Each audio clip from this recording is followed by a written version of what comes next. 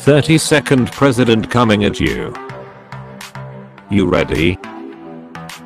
Big Frank spit some bars. The first is freedom of speech and expression everywhere in the world. The second is freedom of every person to worship God in his own way everywhere in the world.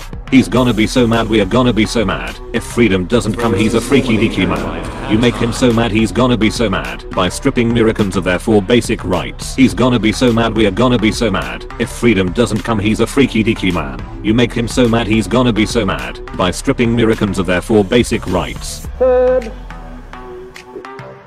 freedom from want, which translated into world terms means economic understanding, which will secure to everyday a healthy, peaceful Lord, is freedom from fear, which translated into world terms means a worldwide reduction of armament everywhere in the world.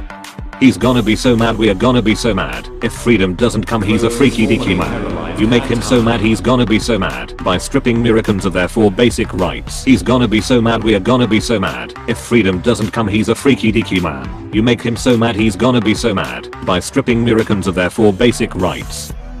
Thank you for coming to my TED Talk, I mean State of the Union address, because I'm the President of the United States. Yeah.